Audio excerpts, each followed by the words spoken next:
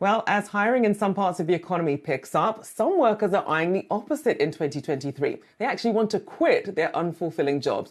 Robert Half is out with a new report that shows that nearly half of US workers are planning to look for a new job in the next 6 months, with low pay being the top reason. Taking a look at the top jobs that people want to quit in 2023, number one is senior customer service representative, and second is software development manager. I did think it was interesting about the software development manager one, especially since that one comes with that six-figure salary, $153,000. So to see that more than half of them are looking for another job, perhaps it's a bit preemptive, maybe fearing some of these tech layoffs affecting them. But I thought it was interesting that for such a high-paying job, so many were still willing to shift.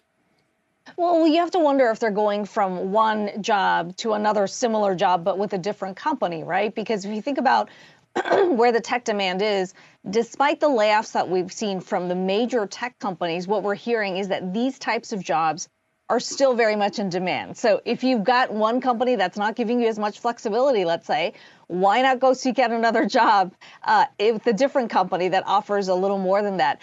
A few things that's kind of interesting to me in this. Number one, the likelihood of quitting was higher for those who held a job for less than 5 years at one company.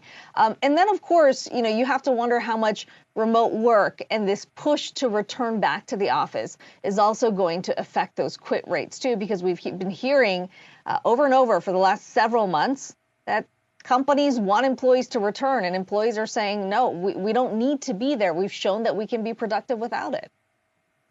We're still going to keep seeing that push and pull as we try and find that sort of sense of normalcy with hybrid work. And when it came to the jobs that people were quitting the most, over 60%, senior customer service rep, human resource specialist, customer success manager, a lot of the people-facing jobs, as people I think are getting perhaps a bit fed up with some of the attitude that they're getting from people and from customers and looking elsewhere.